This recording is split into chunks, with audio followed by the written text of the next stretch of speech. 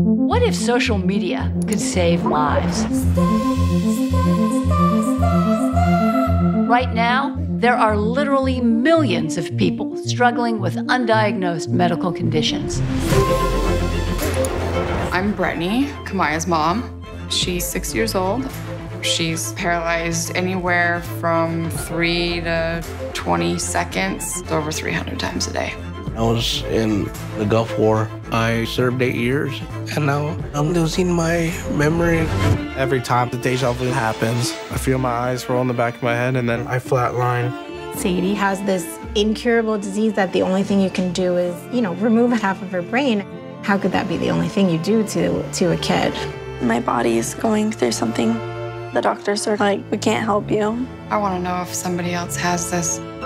They need something different, the kind of thinking that happens usually outside the hospital. I'm Dr. Lisa Sanders, and I'm a physician at Yale.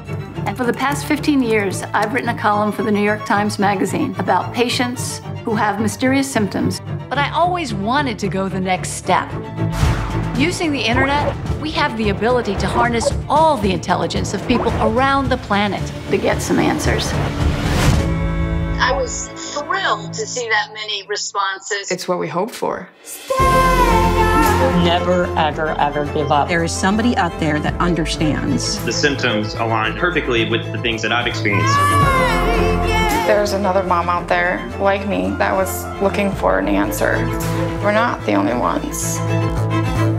You gotta keep a positive attitude. It's good news.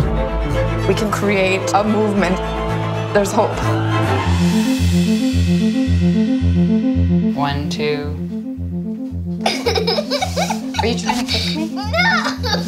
I did not do it on purpose. I know.